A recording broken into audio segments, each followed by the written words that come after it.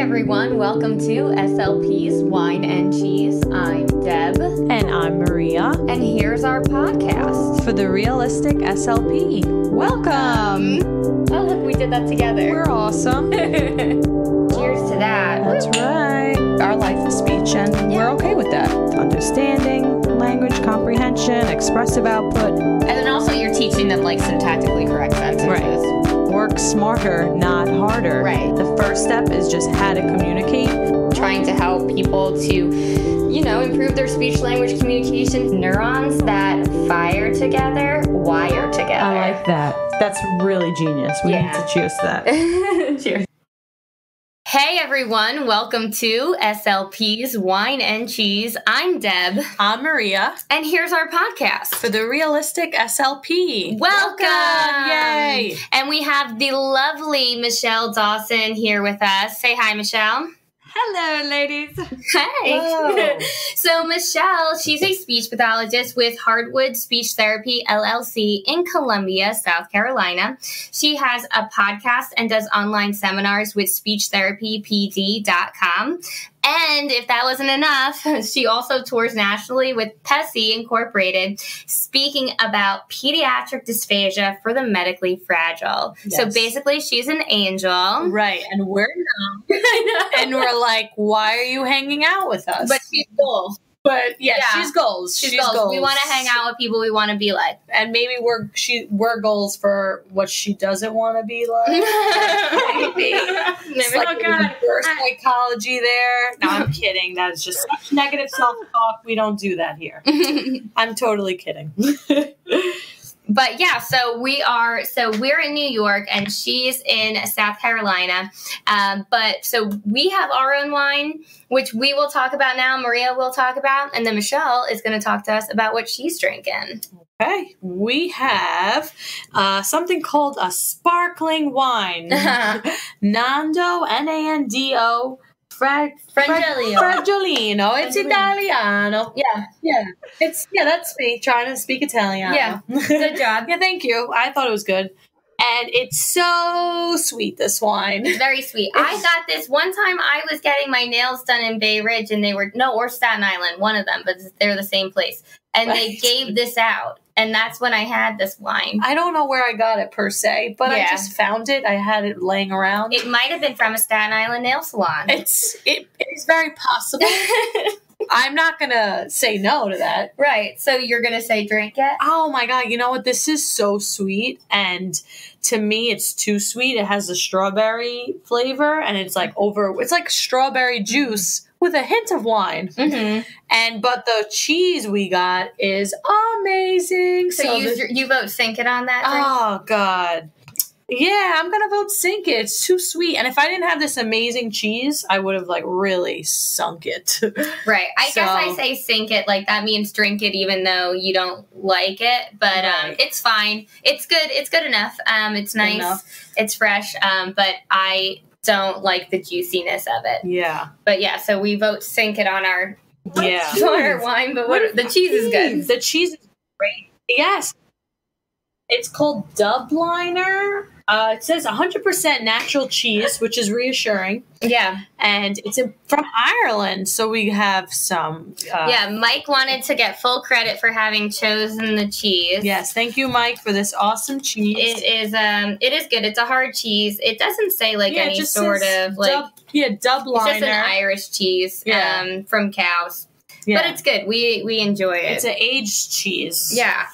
But yeah, enough about what we're eating and drinking. What do you have, Michelle? Is the cheese stick that I convinced my tiny humans not to eat because I may or may not have made a bad choice on Sunday and gotten excited and eaten my how do you say, is it it's like the prosciutto.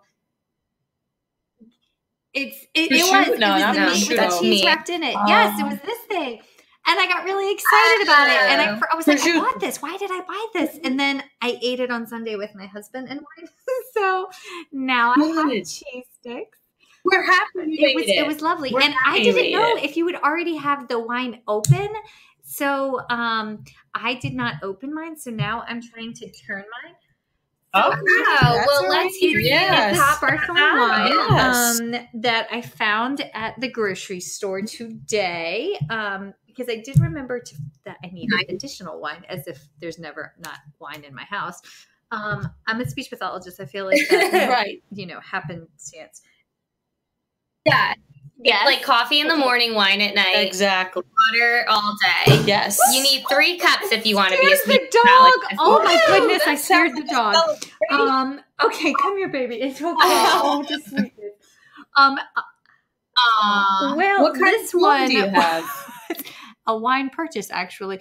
We went to a bed and breakfast down in Outer Banks, and the owner, it was the One Cheese House. It's an amazing B&B, and she bred little white dogs. So she's a miniature schnauzer, but she's all white.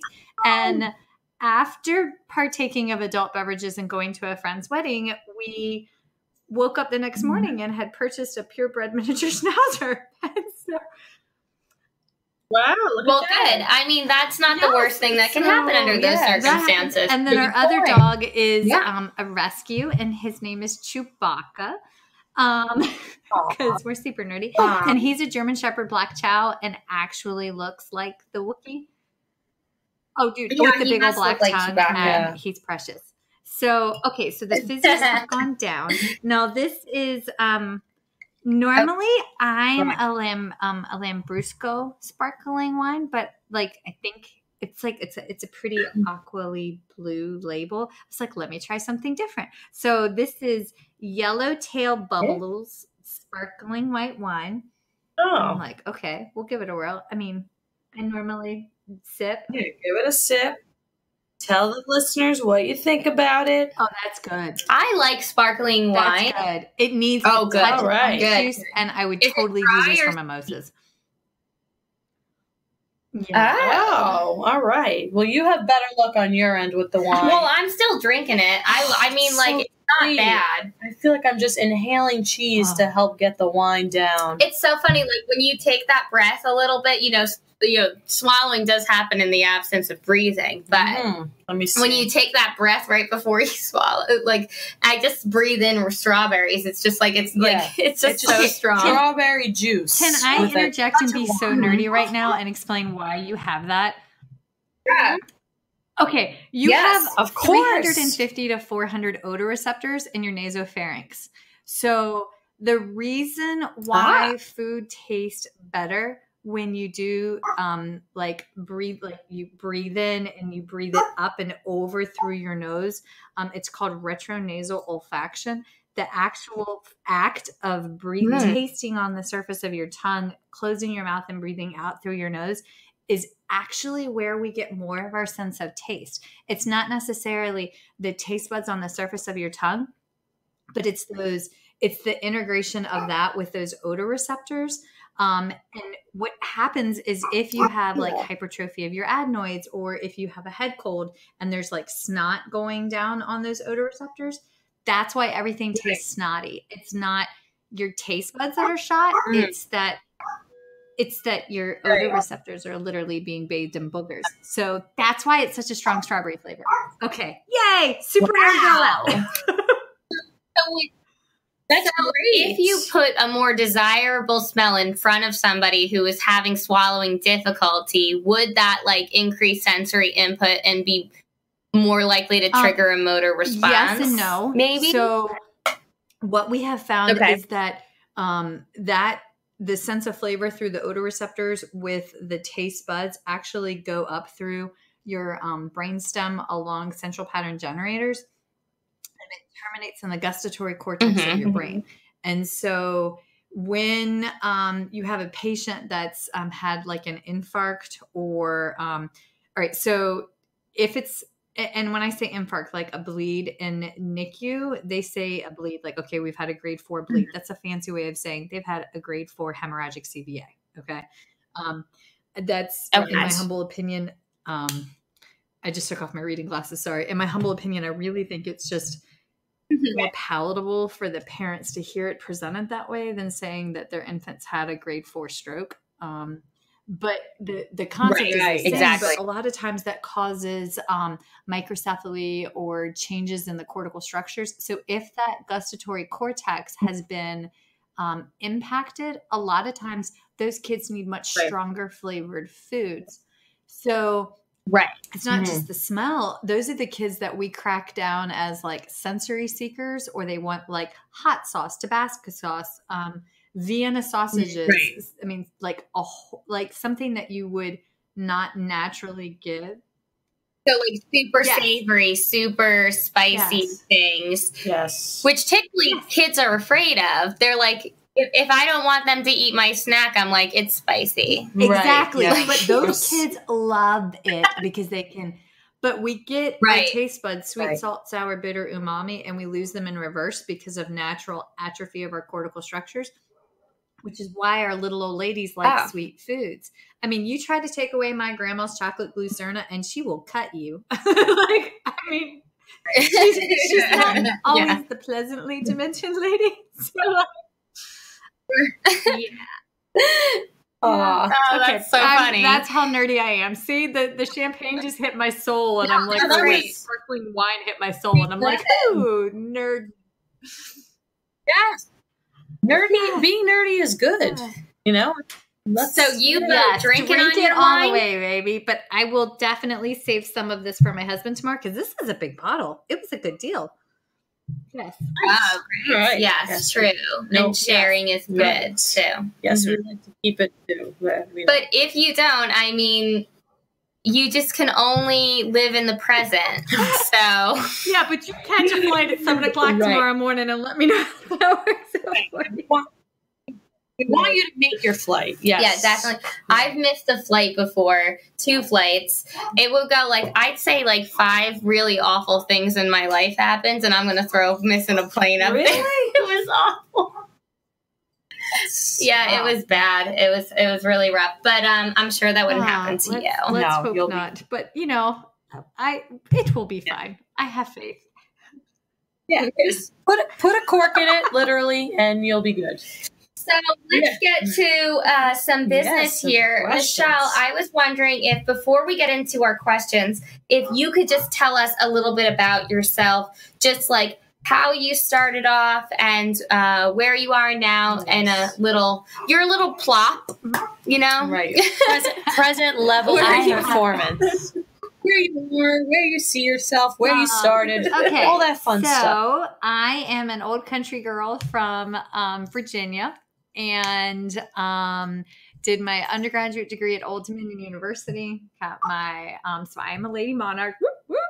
And then completed my master's degree at James Madison University. So that's by me in Jersey, where I went to high school. Not far. JMU's gorgeous, and the saying there is that you bleed purple, and if you survive grad school there, you have bled purple. So, wow. Yes. Well, congratulations. Great. So, I do purple now. While I was going to graduate school full time, I worked full time as, for lack of a better phrase, an SLP-A ish.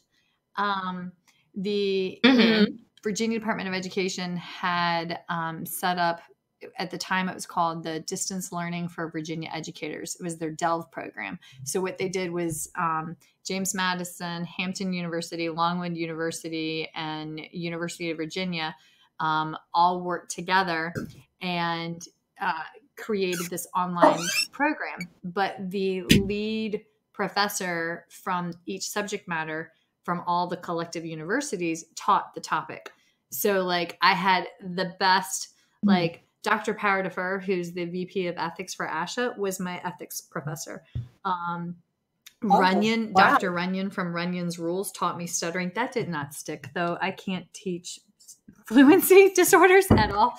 But it was a really amazing curriculum, and I don't know how I survived it. And I was running a caseload of 50 to 60 kids in the public schools a week.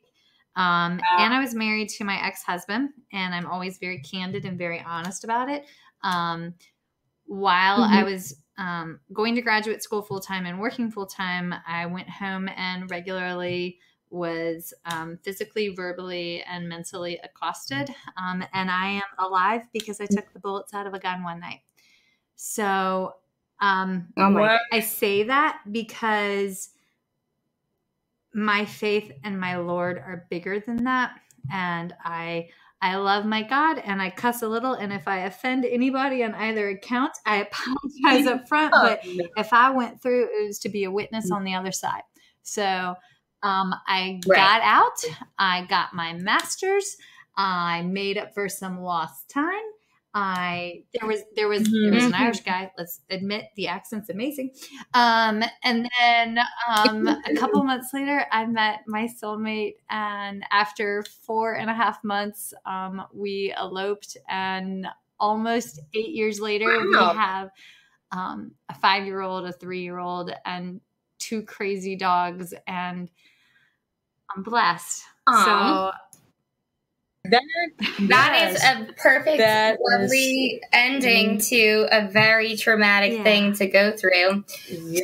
It's crazy just so that you don't feel alone in this. Like when I was in grad school, I was actually in an awful relationship that did also get rather violent, emotionally and physically and every type of way. So, I mean, it's just so crazy. I think that, like, I don't think back too much about it of like thinking like, I just feel like so much stronger than I was then, and just like present and focused on what I'm doing currently. And I think I also made up for lost time. So it's just crazy, like what you can go through and get get through. Right. And such courage for you, both of you, for sharing your experiences, because I'm sure there's a lot of women who are in these positions or were, and they maybe never bring it up. Right. And that's like one of the big things is like being okay to talk about it and bringing it up and having these difficult conversations. Yeah. And if you're telling yourself like, I'm just going to do it for a little bit longer and then I'll stop, just do what you can to try to excuse yourself sooner. And that's and that's what, my dad was, nobody in my family knew. And I was like, I had to come to my own place and my own peace before I could make that decision.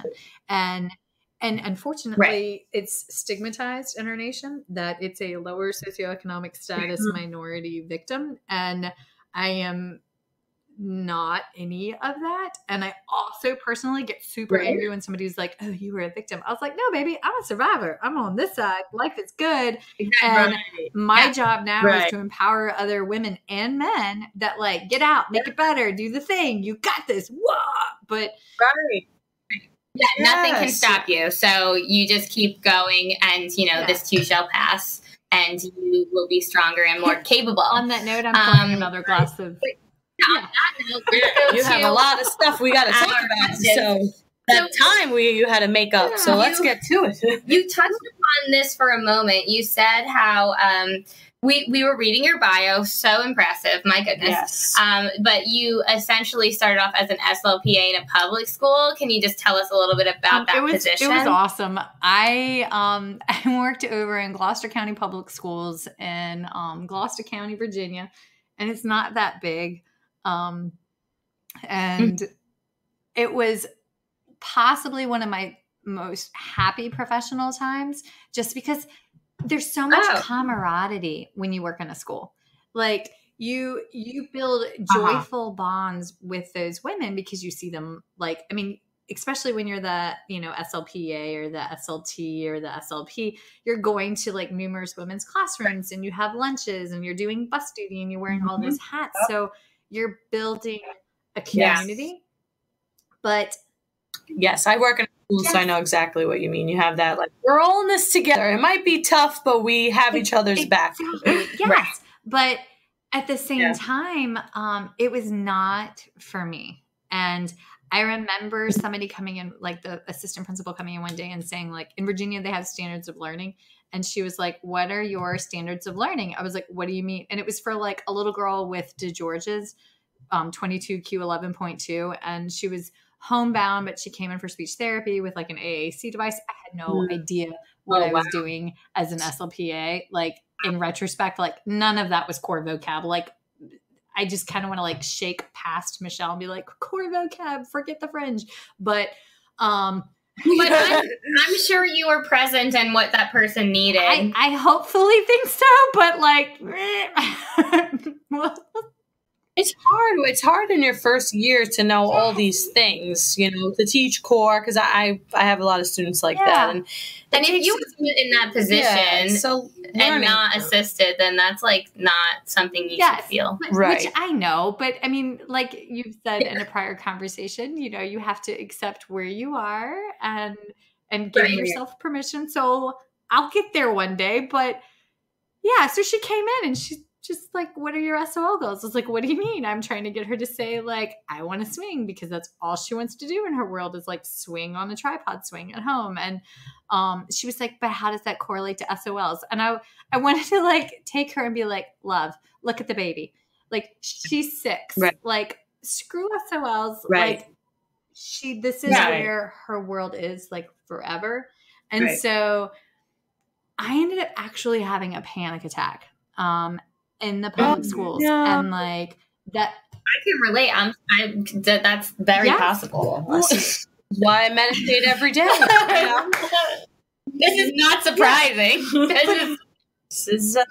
That's what happened, and I was like, this is not for me. Like I can't do this. Like I know what this kid needs, and I can't be bound by like somebody else's version of an IEP goal that I didn't write when. And so you don't even know how like long that person thought about that IEP goal. They might have had 60 IEPs too, right? And that was like one of 60. And then maybe each of them had 3 to 5 goals. And it was just something that had to get done that week. Without actually seeing the kid. Because it was like one of those things where like, if you saw the kid and you understand like the actual disease, you'll know like, functional, verbal, expressive, not going to happen for this particular baby, you know? And so I just remember like, okay, you have to make it through the end of the semester. You have to pass that last exam and then you graduate and you're going to be fine. And then you'll have your master's. And so I did. And as soon as I got done, I left and went to a hospital. And I thought that's where I was going to be forever, like in a hospital, because I was like, this is it. Hospitals are where everything's happening. Mm-hmm. And then I loved my hospital, but that's not where I was supposed to be. That's where I was supposed to get fundamentally shaped for everything else that was supposed to come. But it was just really cool. It made me empathetic for everything the school SLPs have to go through, because y'all have to put up with so much more than any other center, hands down. Yeah, I love the skilled nursing facility, because it's just like it's a lot of work. It's not like it's easy, but at the same time, it's not like this paperwork workload that's just insane like the schools are, and like the guidelines and stuff that just like what you're talking about, like the curriculum. Or whatever else, like anything else somebody wants to put on you, even though you're the one who's like trying to work with this individual on a daily basis. So I've always wanted to work in a hospital, so I'm super jealous. I keep applying, and I'm going to keep applying. Well, honey, come south, leave the north. It's cold. We have numerous openings down here, because right now we only have 2 schools you can get your master's in for the entire state. So like, wow. Hard for me because my boyfriend's a stand-up comedian, so we can only live in like New York or California. And I mean, like, I guess he is still my boyfriend, so unless he changes that, I'm going down south. Good point. I gotta admit, I miss New York. My ex-husband's family was from the city, and while he was a schmuck, like his family was lovely, and we would go up and spend. His family was in the city, was Jewish, and we'd go up and spend Hanukkah over in Little Odessa, and listening to you two talk like for very long time. That was a cadence I was familiar with, and like it soothes me. I'm like, yes, talk more. Good. We'll talk to you. Just do all the weird art things that you do. It's lovely. Yeah. your accent is what's supposed to be soothing, I feel like. Like, if somebody were to classify our voices and dialects, I think you would get soothing over us. And ladylike. Like, sometimes the kids cover their ears, and I'm like, fine, I'll be quiet. You need to hear my baby sisters. When my family was actually bootleggers, honest to goodness bootleggers, and when the mason jar gets passed around at like the family get-togethers, the hills come out real thick, real quick. Yes, and, like, it takes me a couple days to shake them, like, out of my voice, because it's always there under the surface, and it's kind of funny. Yeah. Yes, that. Definitely, we see that. Oh yeah, I watch Sweet Home Alabama, and all of a sudden I'm from there too, and I'm like, oh hey guys, like what's going on? I lived in Delaware for 1 year. This is how I talk now. I'm not even gonna attempt to do that. So I'm gonna move on to the next question. So when you worked in the hospital, was that setting challenging as your first career as an SLP? So yes. My CF year was probably very unique. I took a job as the very first full-time SLP at a rural hospital, Riverside Walter Reed, also in Gloucester County. And they had never had a full-time speech pathologist before ever. So they'd only contracted PRN. They had 6-bed ICU, 20-bed med-surg floor. I mean, it was a smaller hospital. Right. And I remember walking in on my first day and the registered dietitian turning and looking at me and going, thank God you're here. If somebody has a stroke, I put them on honey thickened liquids and pureed foods. Otherwise, they're NPO until we send them to the big hospital, which was 45 minutes away. And I was like, oh God. And they didn't have eval forms. They didn't have daily notes. They didn't have plan of cares. They didn't have discharge notes. There wasn't even electronic medical records. I had to order my diagnostic kits. I did inpatient in the morning, outpatient in the afternoon. And because we were the only hospital, my outpatient census ranged from 2 to 98, 99. Because I was... So you had everything under the sun. Everything. I once had a man do vodka oyster shots because you're in Waterman territory. He'd had multiple right hemisphere CVAs, and so he knew he was not safe for PO. So he did the vodka oyster shot through his G tube, and the oyster got stuck. And he came in, and I was like, "So what's the smell?" And he was, "Oh my goodness!" And he's like, because of the dysarthria, he was like, the oyster is stuck. And I was like, okay, where's it at?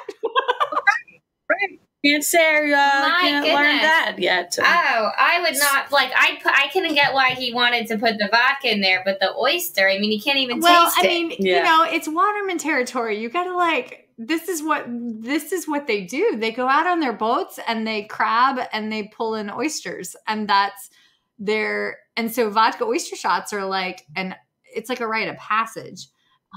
Yeah, they're big on the Jersey Shore too. Are they really? We do that. Yes, they are. There's oysters, or you could have shrimp, or you could have crab. It's like a Bloody Mary shot that you could take on the beach with all the Guidos. Those are quite my favorite shots. I do like them a lot, but I don't think I'd put it in my G tube. Yeah, I wouldn't. It was most definitely certifiably stuck. And I was like, all right, baby, we're not doing speech therapy today. Let me roll you right on over to the ER, which is across the parking lot. But yes, that. Who gave him an oyster? He got it himself with his drinking buddies. I mean, come on, man. It's like all old school country. They take care of their own, right? And okay. After that, he blended the vodka and the oyster in the blender and then put it through steam, which would go through the tube. So, okay, fair enough. Got it. Can you get drunk that way? Much faster, apparently. Right. Straight in. Okay, good to know. These are good facts that everyone should take home with them. But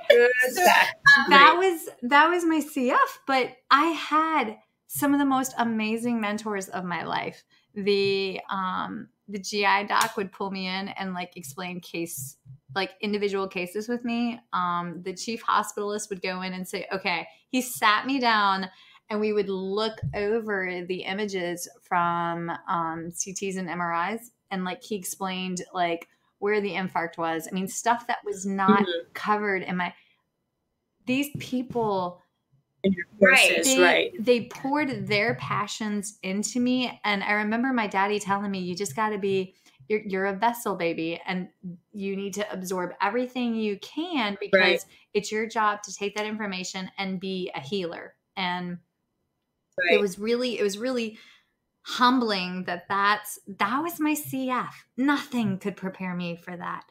I mean, I was a department of one, working 60 hours a week, basically living off of caffeine, like a pot of coffee a day at minimum. Wow. But I mean, I was there from like 7 a.m. till like 4, 5, because you had to hit ICU and then be available for after school kids, you know? Right. Yeah, that's amazing. I mean, I just feel like now I need to stop letting men hold me back and go down south so I can do all the things that you got to do. Right. Bring your boyfriend. We have an emerging art scene here in Colombia. I'm telling you, y'all just should come. We Airbnb in my basement. You can totally stay on us and like crash and enjoy the art scene. So we'll come test it out. And we'll figure this out. Yeah. So maybe this was fate. Okay. So on our questions list, let's go. So it sounds like it was challenging. It's at our halfway point. So at our halfway point, we just like to remind our listeners to rate us, review us, subscribe to us on iTunes. Follow us on Instagram. If you're not already, we're at SLP's Wine and Cheese Pod. I'm Maria _Kutsonis SLP. Deborah Brooks, CCC, SLP. Michelle, I don't know if you have Instagram you want to give out. I do, but I have to put my reading glasses on. Okay. That's fine. Those are very trendy, just like the emerging art scene in Colombia, South Carolina. Mine are cat's eyes with sequins in the corners because I'm just saying if I'm going to age, I'm going to do it with sass and zest. That's right. Yeah. So Facebook is Heartwood Speech Therapy, and as well as my podcast, that Facebook is First Bite. And then my Instagram is at Heartwood Speech. And it's Heartbeat because, I love what I do. So Heartwood Speech Therapy. And I guess the people that I lecture for are at speechtherapypd.com and at PESI Inc. And that's all the hats that I'm in tonight. Yes. And we just did Michelle's podcast, Speech Bites. And so we'll tag that in our description so that listeners are able to do a crossover listen episode. It's fantastic. I highly recommend it. We tried to talk about leadership in the speech pathology world, and it was super informative even for us, and we were the guests on it. Definitely learned a lot within that. Yeah. The last thing I want to bring up before we get back to the episode is that we are going to be at ASHA this 2018. I keep forgetting these podcasts could be on air for like 5 years. So in 2018, November, we are going to be at ASHA in Boston, and our table is 872. We are by the ASHA store, so come by. We're going to have t-shirts. I'm going to sell my coloring books, and anything else that's on our Patreon, we have released that. We launched that.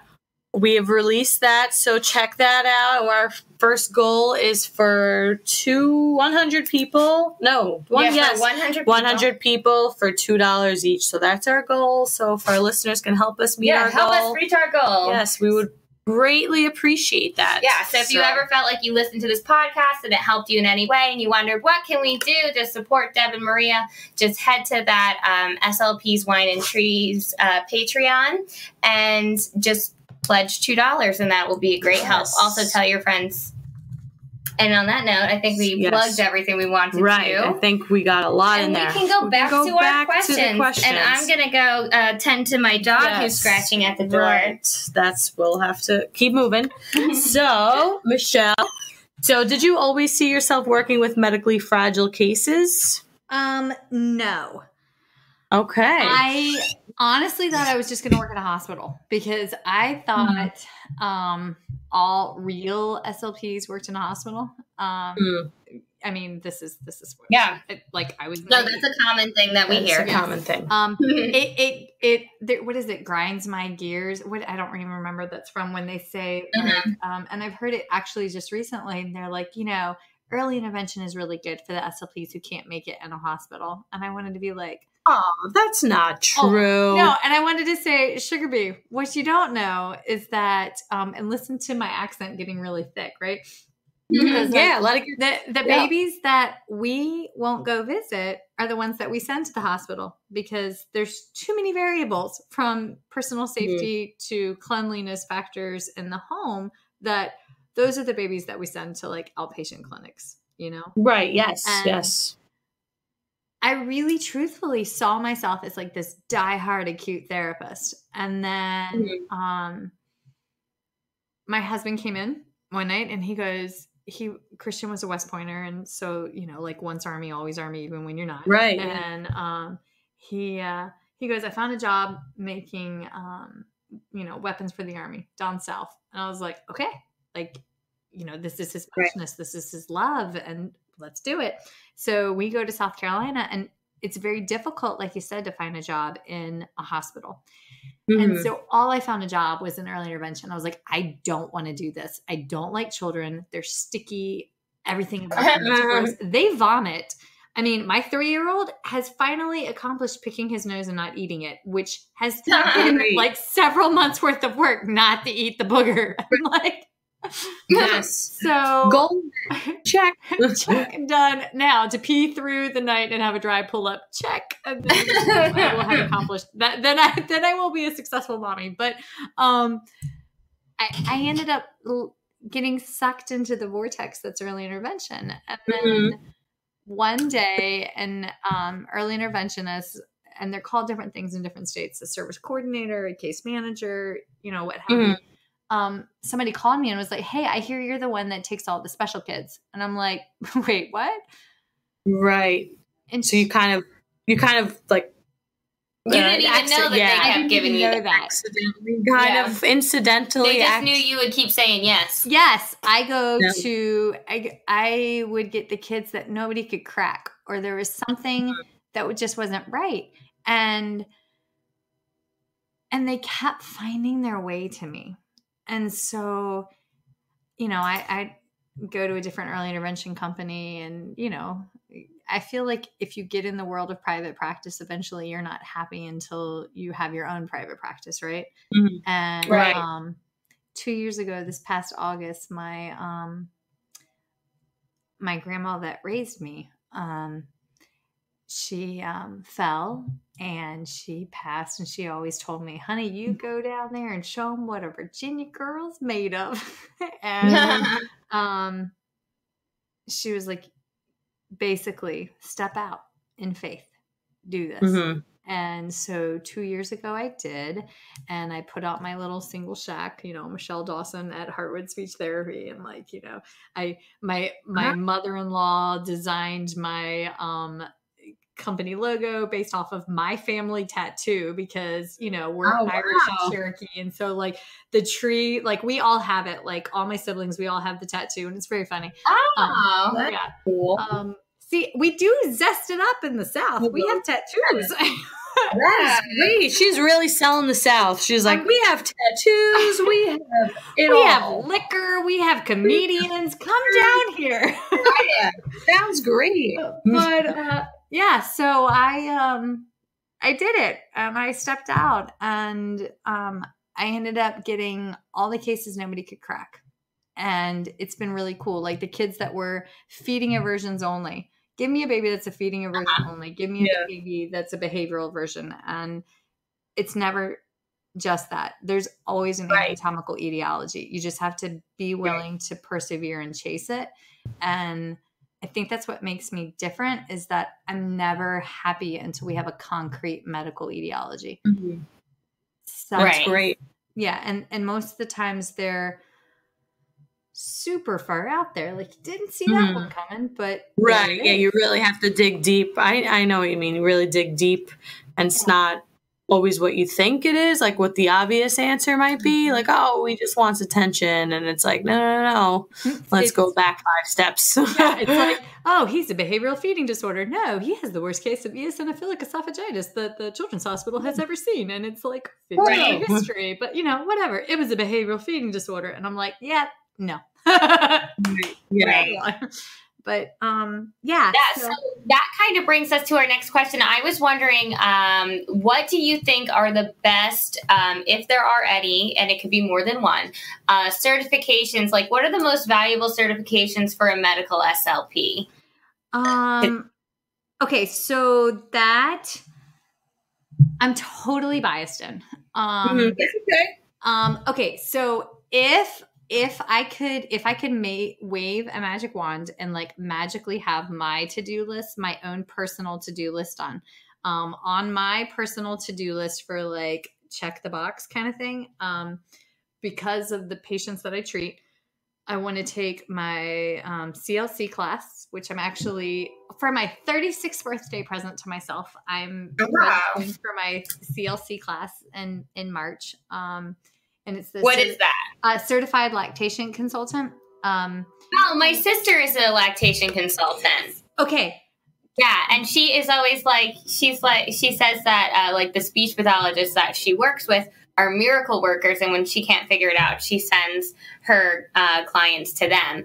And I just felt like I wanted to be that SLP would send. Yeah.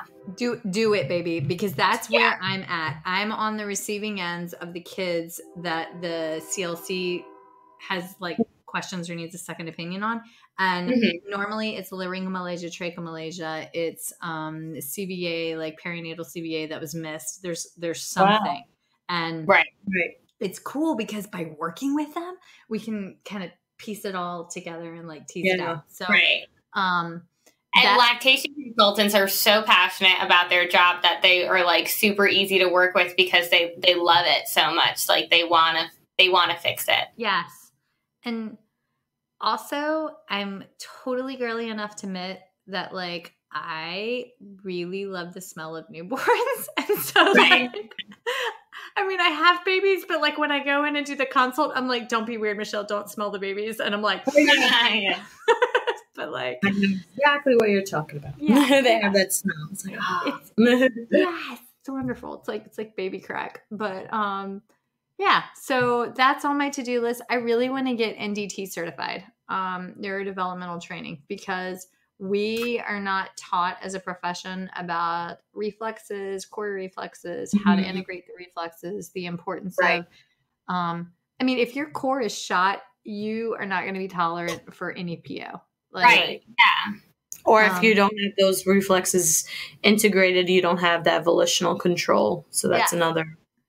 Yes. Perfectly. Yes. It's so crazy. It's like, why isn't this a part of the graduate study at all? Why don't we have like fees and MBS and like all these things that like have to be extra things that you pursue outside of your already extensive education? Yes. I don't know. I actually have an answer to that, but that's only because of like the other hats that I wear that are like non-financial disclosures. So we didn't cover those, but it's because of the depth and the width of our scope of practice. They have to cover the big 9.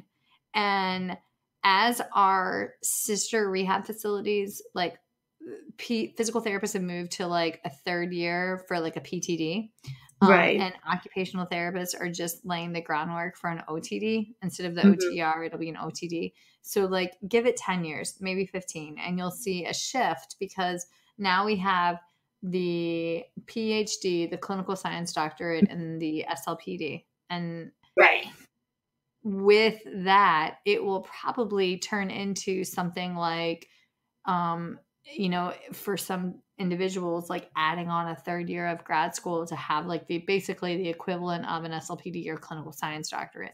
And that's going to be years in the making, but yeah, sorry, squirrel. But then also in terms of the financial obligation that would put on, like I could imagine paying for more school at this point in my, I don't know. I feel like I'm always like, boo-hoo, student loans. It's like always me. But I'm like, oh my goodness. Like, but the certifications aren't free either. So it's like, all right. Yeah.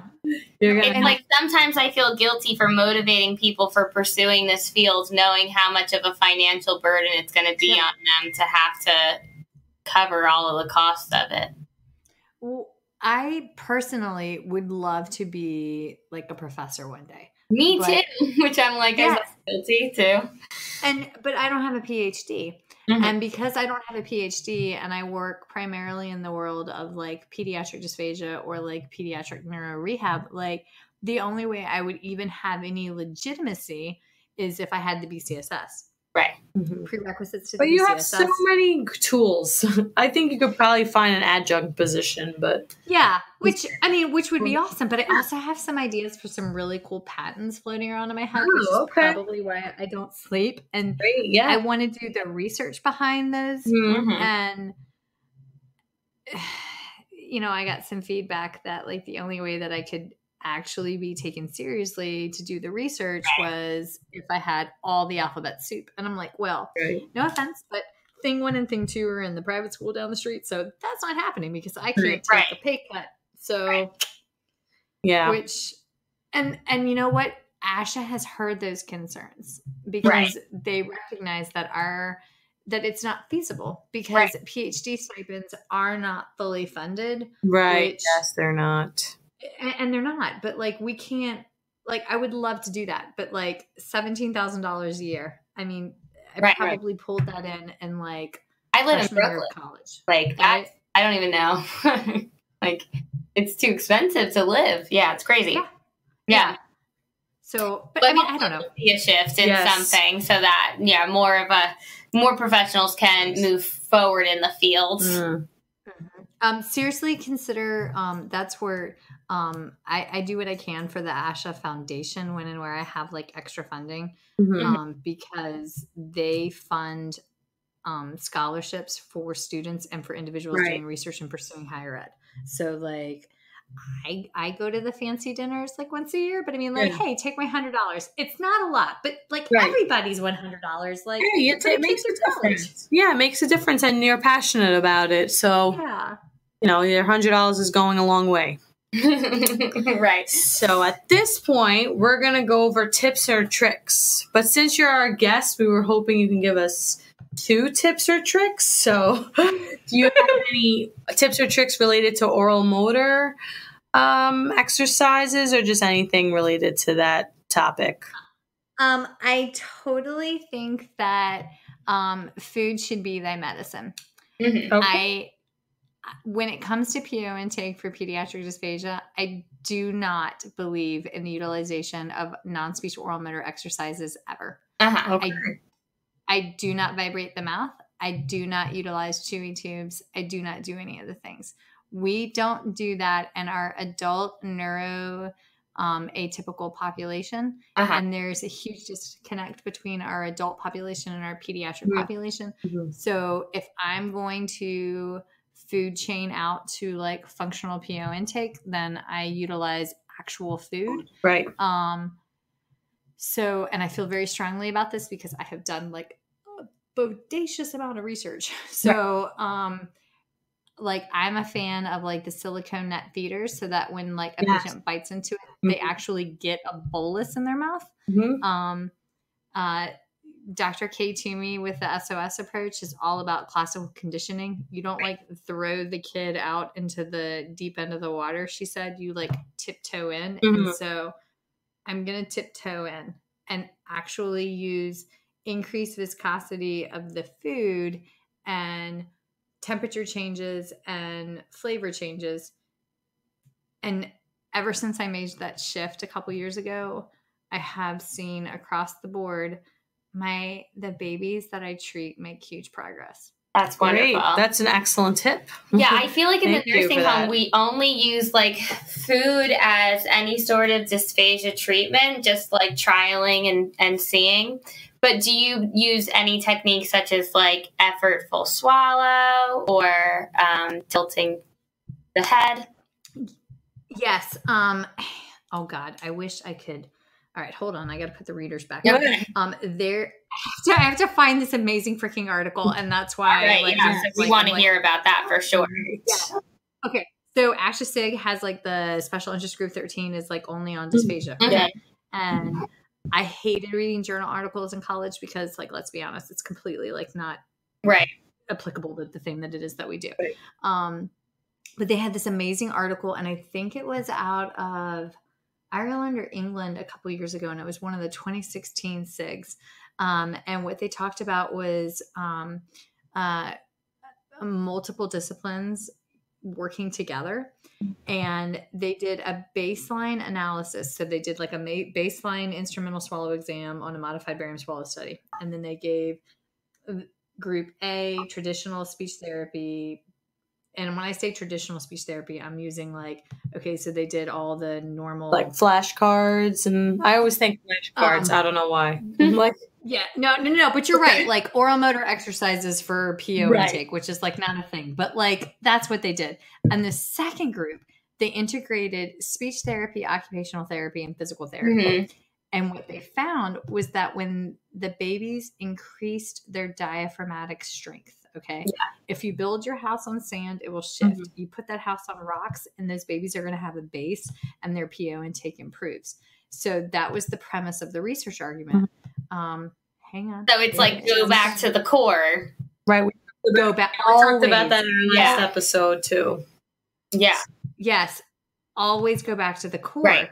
And oh my gosh, I will find this. I feel like that's something I think about so often, not just with dysphagia, but also with just like voice and stamina. I have some little kids who just like are overall like they just struggle with strength and stability, and it's like they can't use adequate vocal volume or have any sort of like sustained phonation because they just don't have that core support. They can't like judge how much air that they need to produce a certain utterance, and they're just kind of like slouching and melting there into their seat. So I like to do like planks with them.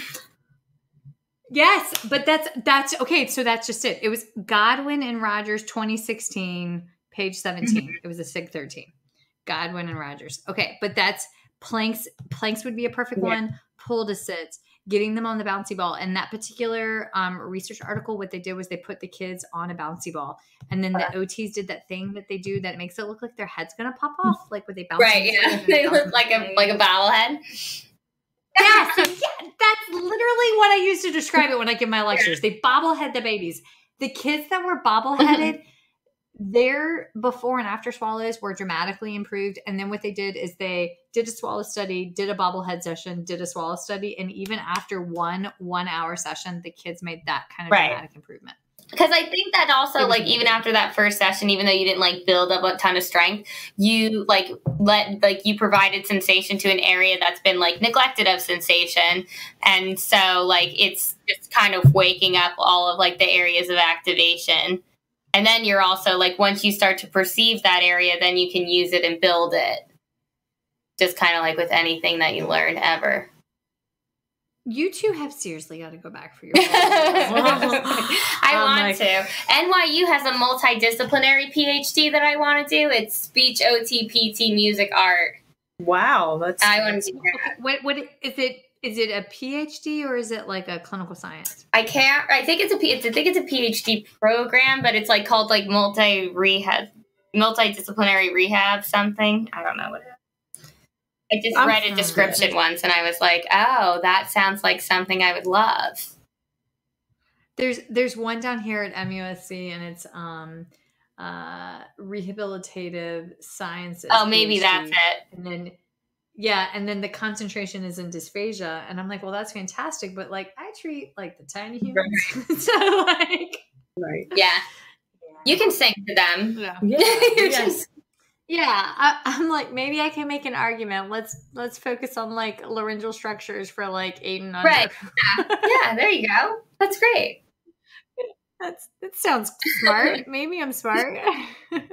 So then Maria's got, what are you doing? What's the next one? Yeah, so do you have any sensory stimulation tips or tricks? But you kind of already gave one. I guess you can count the therapy ball as one. Mm-hmm. Or unless you have another one. Because that's increasing sensory proprioception. Yes. And don't forget the feet. The feet, yeah. So that's going to ground them. The feet.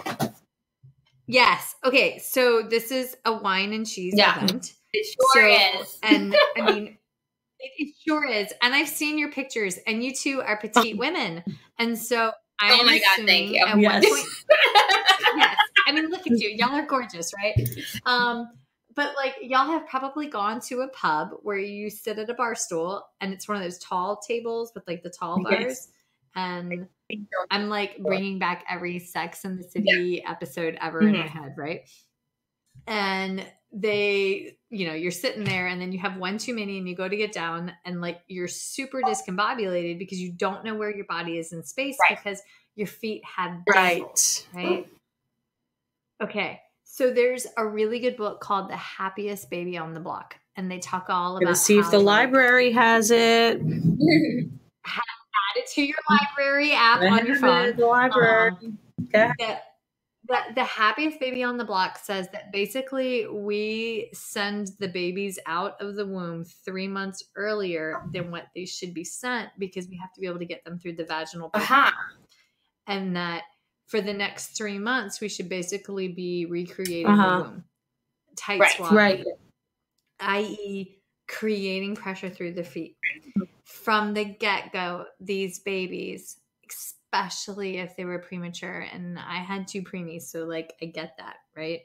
Let me tell you what, like latching at breast, they had to be latched on with pressure through their feet. If the pressure was not through their feet and they didn't have a 90-degree angle between foot and ankle, 90 between like hip and knee, and then when you get bigger, like that 90 between like knee and hip, so 90, 90.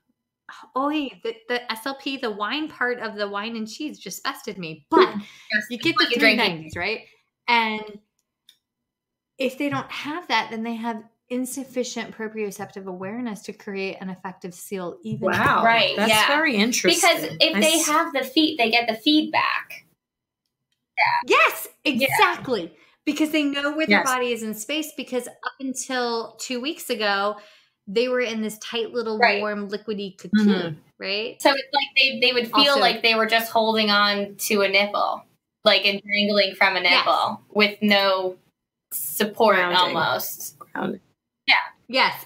It's the infant, toddler, or child at the bar stool after the wine and the cheese. Right? Okay. So we have to give that feedback. And what I have found is that simple, tiny change makes such a big difference. Wow. You can duct tape a phone book or that's so funny you mentioned that. One of the OTs at my school did that today. She duct taped. I was like, what are you holding? And she's like, I'm duct taping the phone book. And she didn't have to tell me. I was like, oh, so the feet can touch the ground? She's like, yes, how'd you know? I know. So I'm like, so anybody has phone books, don't throw them out. I can't even remember. She kept her phone books for a good reason. So look at that. Yeah. So do you, before we wrap it up, do you have any tips or tricks you can give any SLPs that want to transition into being a medical SLP? Because Deb and I get questions all the time. This is a big question that we get. So since you are someone who is working with medically fragile, you worked in the hospital, do you have any tips for them? So many that I don't know where to begin. One, take every class that you can by Dr. James Coyle out of University of Pittsburgh. He normally lectures with Northern Speech Service. It's NSS, and their logo is like purple and white because I have like a weird photographic memory sometimes. But absolutely anything you can by Dr. James Coyle, whether you are peds or adults, because that is amazing. That's a great tip. The he looks like a gardener minus the hat. And I will only say that on the record because it's the wine portion. Yeah, of the right. wine. That's all right. That's okay. That's your opinion. We're all right to our opinion. But the man is brilliant. Absolutely brilliant. And he goes through and he actually dispels like some common myths about like the watery eyes and how that's actually like nasal regurgitation of the bolus and like nasopharyngeal irritation and not actually an overt sign symptom of aspiration. Anything you can by the board certified specialty licensure, especially they have information on like cranial nerves. I think that's critical. Then is the chasm between the worlds. We have a significant body of literature for adults and insufficient literature for pediatrics.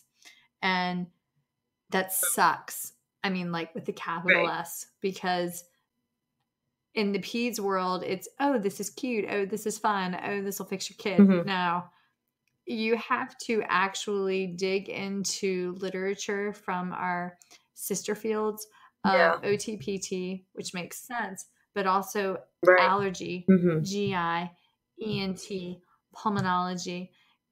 Are you aware of epilepsyfoundation.org? I think it's epilepsy.org. The list goes on and on. Yeah, it goes included but not limited to all these disciplines. Yes. Honestly, I've gotten to the point that when I find something that I love and adore, I just throw it on my website and I just have a list of resources for colleagues and resources. Yes, you have to check that out. Yes. Heartwood Speech Therapy. Heartwood Speech Therapy. I got it. I got it for you. It's heartwoodspeechtherapy.com, and they can get to see the logo you were referring to too. Which is purple, and it's purple because you bleed purple. You see, everything's connected. It's connected. My tattoo is technically black, but that's because I may or may not have had one too many the night that I got the tattoo. Otherwise, I would have done purple. I mean, why else get a tattoo? Right. I don't have any. I have 4. I'm boring, I guess. Maria, come to the South and we will get sure you have a tattoo. Like the spokesperson for the South. Deb has to move to the South to work with adults. I need to get some over the snow. I need to get some tattoos. I know a guy, like literally. So come on down. Okay. Do it. Look it up. Go get tattooed. So we like to end with a quote, but we can share our tips or tricks. Deb, if you want to give your tip or trick. I didn't even think of a tip, so you think of one right now. Well, I will. Since we're talking about collaborating and working with other disciplines, I'm just going to take that tip or trick of taping some phone books, or it doesn't have to be phone books, could be just any books you want to throw out, and use them for a kid to make sure their feet are touching the floor. Yes. So if you have all different ages and 1 or 2 chairs, and what are you going to do for their feet to touch the floor? Use some books. And my tip or trick is going to be, I don't even know. I didn't even think of anything. You can use we did talk about like using different writing utensils. And what I did find to be effective in my therapy, even though this is something you might have to purchase, using like branching out of your typical art materials. We used oil pastels in speech. I love oil pastels. I use them too. It looked amazing. Yes. Like the artistry, like with the most basic guidance, it looked phenomenal. I know. It not only makes my wall look beautiful, but it boosted the confidence of all of the kids. They're like, true. I can't believe I made that. Yes. Oil pastel, they're really not that expensive. They're not. If I approve them, then it's not that expensive. And it definitely increases your like hand strength because you have to like rub it and stuff. And everyone's like, oh, this is hot. Oh, this is hard. And I'm like, keep on going. So that's our tip. Oil pastels, phone books, old books, just use them all. And you already gave us so many, but if you have something to share, then definitely go ahead.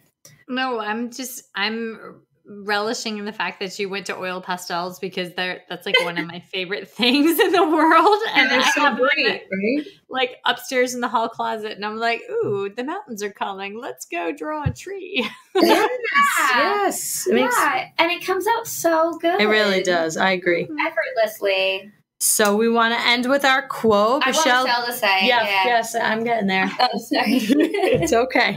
Go ahead, Michelle. End us with our quote. All right, ladies and gentlemen, but primarily the ladies. Well-behaved women rarely make history. Step out in faith, y'all. You got this. Yes. Cheers. Yeah. Cheers. And with that, cheers. We never cheers. Okay, yes, cheers to that. Do you have 2 glasses you can hit together, Michelle? Yes. I actually do. Yes, good. For the bottle and the cup, and whichever one you want to drink out of is totally fine by us. Yeah. But yeah, so that's been our latest episode of SLP's Wine and Cheese. I'm Deb. I'm Maria. And Michelle, say goodbye. Bye. It was such a pleasure talking with you, and hopefully we could have you back. Yeah, thank you so much for doing this. We'll figure that out. And we'll see you at ASHA. Yes. I will see you there. Yes. Okay. Thank you.